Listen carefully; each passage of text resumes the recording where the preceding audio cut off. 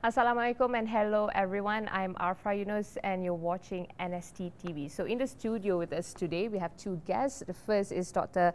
Kiro Bakaran. He's a general and breast endocrine and bariatric surgeon in the Gleneagles, Penang with a special interest in managing people with obesity. And our second guest is Dr. Alexander Tan. He's a consultant endocrinologist in Sunway Medical Center and he has done research in the fields of obesity, and that is exactly our topic for today, obesity. So firstly, I would like to start with Dr. Kiru. We'd like to understand what is obesity, how do you define it? Thank you for having me, Arfa. Obesity is defined as the excessive and increased accumulation of fat in the body that results in impairment in the normal conditioning of the body itself. So it can cause serious medical conditions to that individual. So it's very important for us to understand the causes of obesity and to take steps to try to overcome them. Yes, true. And Dr. Alex, how serious is it, obesity? I mean, what are the health implications of obesity? Oh, I mean, there are plenty of implications. Obesity can affect you from the top of your head all the way to the bottom of your toes. Just like what Dr. Kiru said, it's when you have too much fat in your body, all right, and that leads you to have medical problems as a result. It's not just like, oh, I'm a bit fat, but it has got health implications. So the common ones that most people know about, diabetes, high blood pressure, okay? These, of course, are high cholesterol levels. These, of course, can lead on to other things as well, like stroke, heart attack, okay? But obesity is also beyond that. There are other effects that people may not necessarily think about. There is a syndrome called the obesity hypoventilation syndrome, where you can't breathe enough at night for the sheer simple reason that you have too much fat in your neck, too much fat in your chest, your lungs can't breathe properly, the air can't get through your throat properly, all right? Then you don't sleep enough. Then when you don't sleep enough, it has so many psychological effects. You feel tired, you have to take MC, etc. Okay, there is also risks towards cancer. There are certain types of cancer which is increased as a result of you having obesity. Okay, and that, of course, nobody wants to have cancer.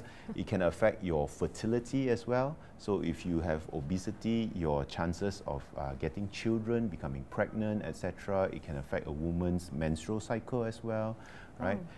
There are also effects of obesity on just having sheer weight to your legs. So people with obesity have higher incidences of knee pain or arthritis as well, right? So obesity can have lots and lots of negative effects. If you want to know whether you reach a cutoff for obesity, because sometimes it's difficult to see whether, oh, you know, am I having this excess amount of fat that leads to all these medical problems. There's no perfect way of trying to give a cutoff, but for Asian people, most of the time, we tend to define overweight as having a body mass index of above 23 kilograms per meter squared. And if you are above 27.5 kilogram per meter squared of this BMI, body mass index, then you're classified as obese. How about in Malaysia, doctor? How are patients with obesity being managed in Malaysia? At the primary care level and also at the secondary care level? Maybe Dr. Alex? Yeah, I mean, I think just back to the basics, I think sometimes in terms of management, we have to understand that there needs to be an identification of it as a problem.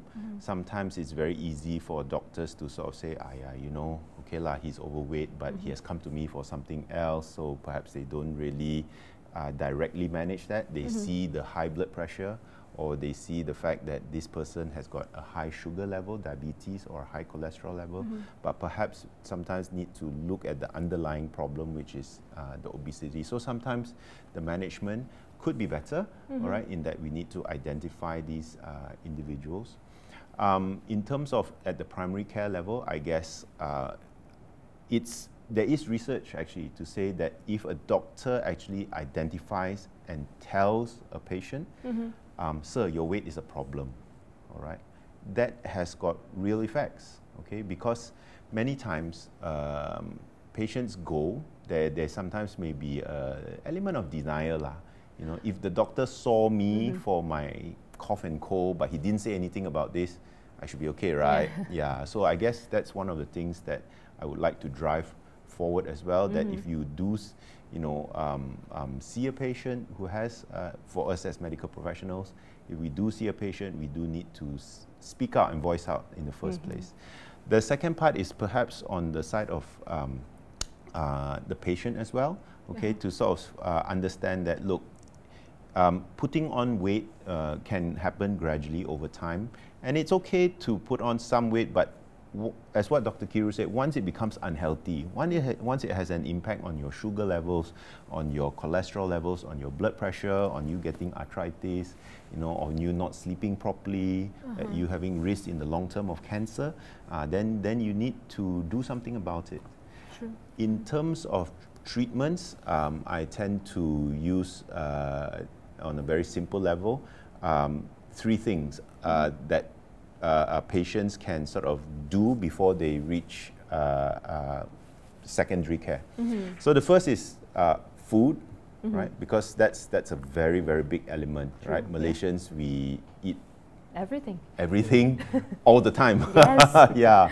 So food, you need to cut down on the amount of foods, and you also need to understand what foods you can perhaps eat more of and what foods you really, really need to restrict and cut down upon. So that's one thing. There are healthcare professionals like dietitians that can help with that. There are many websites, there are many apps even nowadays that can help you to identify these foods. The second thing would be activity, as in physical activity. So if you exercising, if you go out and purposely join a gym, play some sports, play some badminton, or even what we kind of do as incidental activity. So walking more in a shopping center, using the stairs instead of the lift, those will also kind of help. The third one is not often mentioned, but I think one of the drivers of obesity, and that's why this is also a complex disease, is that we need to sleep enough. A person who doesn't sleep enough will induce certain types of hormones. These types of stress hormones can actually cause you to put on weight. And this is the kind of put on weight where you don't have to do anything except don't sleep. And that's an aspect of it. And finally, I said these are 3 things that you can do, okay, on your own. And finally, there will be the last one, which is treatment. And if you view obesity as a disease, not just somebody's a little bit fat, but if you view it as a disease, then you need to get treatment. And in terms of treatment, there is drugs that we can give to help, okay, but there's also surgery which can be done to help in some cases. Got it.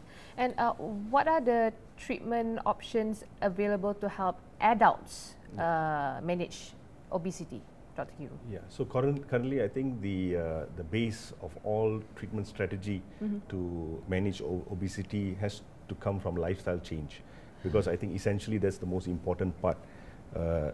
If you do not take proactive steps in changing your lifestyle by controlling your behavior, managing your diet, having a more active lifestyle, then the secondary level management options that you have is probably not adequate enough. So if you've already decided to lose weight, then probably it's good to meet a healthcare professional to direct you in the proper path. So in taking steps in making sure that your diet intake meets the caloric demand that you actually need. So you got to assess your body composition and so on. And of course, being active is a very important thing. Like I think today, Arfa, it's raining out there, so not many of us can actually go out and enjoy a wonderful walk in the park, or a jog. So these are some limiting factors that that affects us, and not many people can actually afford to join a gym and so on. So if individuals take steps to try to overcome these limitations, then of course you'll have a very good foundation on lifestyle change. The next step that you can add on is, I think Dr. Alexander is quite familiar with adding on to anti-obesity medication to try to curb your appetite, steps to curb your appetite, increase your metabolism, and of course to actually excrete probably your increase your fat metabolism so that you actually bring out fat from your body. So there are different types of medications that can be targeted to achieve this weight loss objective that you have. The next step would of course be in terms of a surgical procedure. So in surgical procedures you have those which are non-anesthesia like procedures, that is by placement of the intragastric balloon, and of course you have surgical procedures which rely on anesthesia.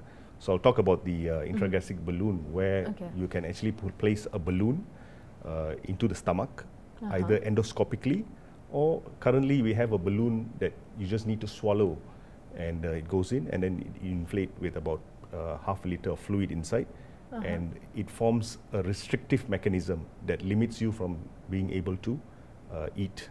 So you can actually control your appetite.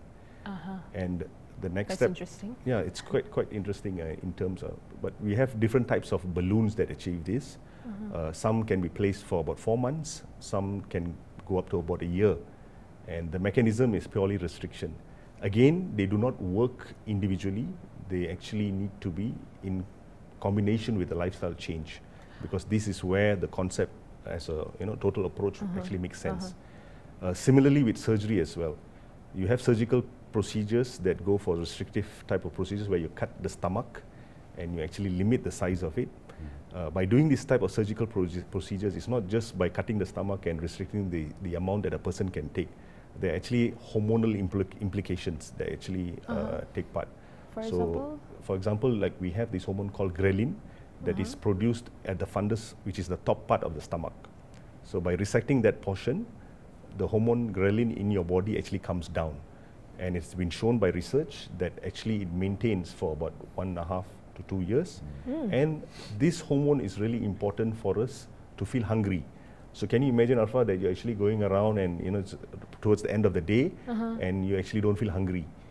So that's amazing. Yeah, so this is the magical point of undergoing surgery, because it gives you another beneficial hormonal adaptability that actually improves and makes your weight loss more lasting. So weight loss surgery can actually keep you off the weight for a certain amount of time and maintain it in the longer duration as well. But of course, not everyone can go for surgery, because we have to be very selective, and individuals who are really worked up, by Dr. Alex and myself, then when they find that actually they are fit for surgery and so on, can be offered that as a treatment option. So all of these treatments, are they easily accessible? And if not, what do you think are the access barriers or and gaps? Okay, actually the methods for weight loss are available in Malaysia right now. In fact, they've been available for the last 5 to 10 years. I think the most important thing to me is the barrier in terms of knowledge and in terms of awareness.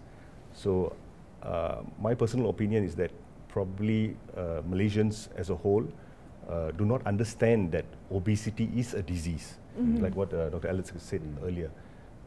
If we understand that currently flu, diabetes is a disease, then we should also be able to understand that obesity has its own signs and symptoms, and it does also cause impairment to the body. It affects your knees, it affects your, in terms of metabolic conditions like diabetes and OSA and so on, like what Dr. Alex said. So if we understand that it's a disease, then I think people will understand more that they have to take proactive steps to try to manage their own health and so on. So that's my opinion on that.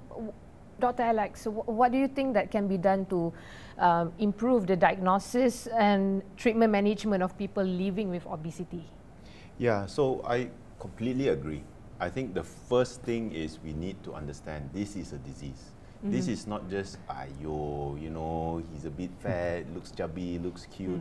But if you look beyond that and see that this person is either having already or is at high risk of getting all these other problems, issues like diabetes, high blood pressure, etc., all those things that I've said, issues with fertility, issues with earlier death, issues with higher risk of cancer, issues with their joints, etc., then you need to try to treat that person. It's treatment, you know, it's a disease. I think that's important for healthcare professionals to recognize.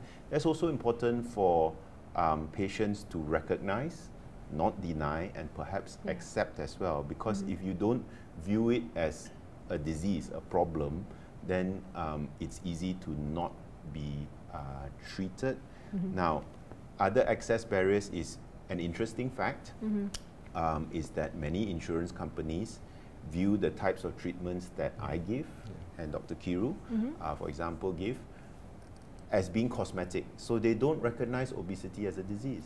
If you were to be admitted to my hospital, for example, and someone does a obesity treatment surgery, it would most likely not be covered by insurance. If I were to give medications to bring down the weight of this individual, it would also, again, most likely not be covered by insurance. They view it not as a disease, but as perhaps something cosmetic. But it's not. It's a real health issue, because right at the definition is this thing causes you to be sick, right? Yes. Yeah. So those are one of the things. Cost is, of course, also an issue. No surgery is cheap. Right? No surgery is cheap. And there are many things that need to be in place as well, right? That need to be screened through. There are blood tests, imaging, etc. You know, X-rays, scans, etc. that need to be done to prepare individuals. So again, that also may be something that if we can find ways maybe to bring down the cost of these things, to make things more accessible to patients who need it the most. I think further down the line, if people view it as in, if I invest this money now in making myself healthier, right, then I live a better life, and I don't spend the money later on when I have a stroke, or I don't spend the money later on when I have a heart attack. You know, I don't spend the money later on when I need to have operations on my knees, you know, to this one. And if you look at it, it causes all these things. And if you just treat that thing, you bring down the person's weight, right? Yes. You prevent so many things. Yeah, true. It's always difficult when you talk about prevention, because it's like a person who has knee pain, he knows he has knee pain, and you can treat that. But you know, if you could reverse back 20 years and do one thing that would have prevented the knee pain, but at the same time reduce your risk of a heart attack, at the same time reduce your risk of stroke, etc., then you know it is actually cost effective. But maybe you know we do need to see it not just as a like oh, he's a bit fat lah, you know, but as a disease. I think that's an important aspect to this. All right. And there are many campaigns about obesity, but despite all these health campaigns, we still see a high prevalence of obesity in Malaysia. So what do you think that we can do to better address this, Dr. Kiru? First thing, I think I must congratulate all the parties who are taking steps in doing a wonderful job in trying to overcome this global obesity epidemic that we are facing. I'm sure there's a lot already done, but there's a lot more that we can do. And I think maybe the focus point, like what Dr. Alexander was telling, right now our main focus in our medicine approach in Malaysia is actually to target the effects of what is happening. That is the diabetes and the renal failures and so on. But like you said, I think maybe we should target the prevention. So let's address obesity in schools or in primary care levels. You know, maybe in housing areas, create more facilities for families to enjoy weekend in the park and so on like that. So I think these steps may seem very minute, maybe very cheap in cost, but I think it's pretty effective. And perhaps that's the target that we should go. Because I think by spending a lot of money in doing one campaign one day in a year, we spend a lot of money, we spend a lot of on advertising and so on. You know, we have a lot of booths, you know, a lot of campaign, jom, this and that. The effects are there, of course, but I think it's very short-lasting. And it's not sustainable in the long term. And I think once it happens, the event is over, then people forget about it. So I think we should do something in a more sustainable manner, more prolonged. Yes. Okay. Dr. Alex, so Yeah. where do people who are overweight or obese can go and seek help? Because like you mentioned earlier, there are some who are in denial. So how and where do they go to seek help? So I guess, yeah, the first port of call would be your general practitioner or your doctor. Okay, he can perhaps recommend some medications and perhaps also suggest certain things, changes that you can make to your diet. Okay, he may refer you to a dietitian, somebody who can help to plan out your individualized diet for you, because no two people are the same. The makcik who comes from a kampong who's obese versus the urban high-flying CEO executive who flies to 7 different countries a week is also going to be a different creature, right? So your primary care practitioner, if you approach him and say, look, I'm having these problems, okay, can help as a first port of call. There will reach a point sometimes where you do need help beyond that as well. So the dietitian, your main doctor, someone who's an exercise specialist, whether it's in the gym or whether it's a certified fitness trainer or physical trainer or even a physiotherapist.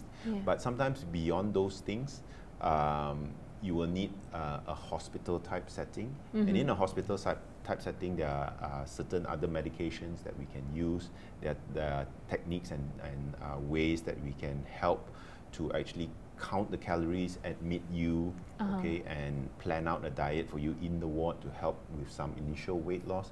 And then, of course, at the end of the journey, there is also these surgeries that Dr. Kiru performs as well. So those are also other things. But I also wish to echo what he says. I think the first step is not being in denial. And I think also, in addition to it, I see this as being, it's a global problem, and it's a problem on so many layers. It's a problem on a governmental layer, right? Because the government needs to look after, needs to provide for healthcare, you know. And if you have a workforce which is too obese, cannot do work properly, etc., that's a problem.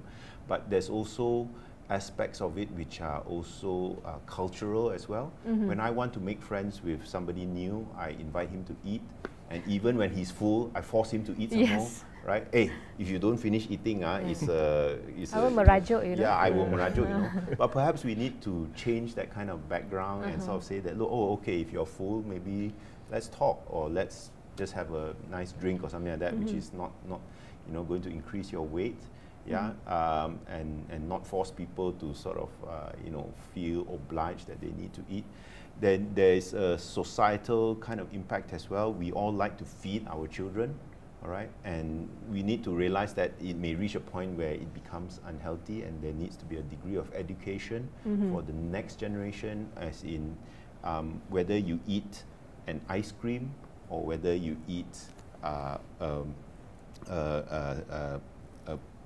bun, okay, what is the difference in terms of how it will impact your health as well, because you know, it starts from young, these habits as well.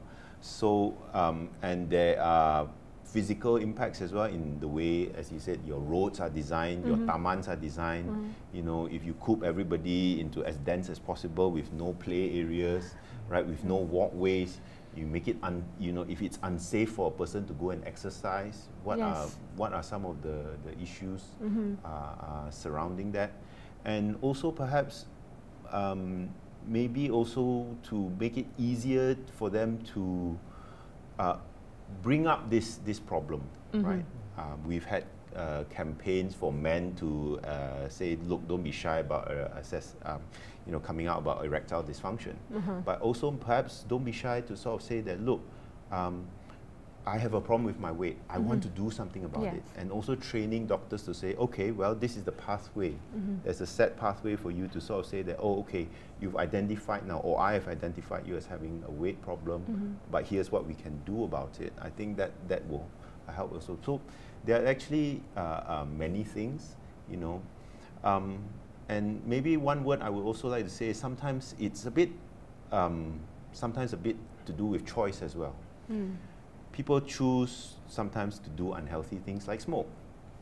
And I guess on a government level, there are ways that you can increase the price of cigarettes, make sure that it's not sold in places where teenagers hang out, for example. Yes. So in the same way, you need to work with government as well to sort of say that, look, what are some ways that we can help to curb obesity in the same way that smoking is discouraged. People still have a choice. If you wish to eat, you know, excessively, right? It is a choice, and if you wish to you know, be that way, it is a choice. You have to understand the implications of it, but perhaps there are ways that we can discourage it as well. Yeah. Dr. Kiru, maybe you have something to add? Yeah, I think another place where you know, a common person probably would like to find out details on weight loss and so on, they turn to look a lot into the internet or into social media and so on. So I think the presence of certain, especially weight loss drugs that are available there, which are not regulated, and of course slimming pills and slimming centers. There's a lot of things going on. Yeah. In fact, I think, you know, we'd agree this is probably a million or $1 billion industry. So, but I think most important for the patient to understand that this is something that deals with their safety, their lifestyle, and their health in general.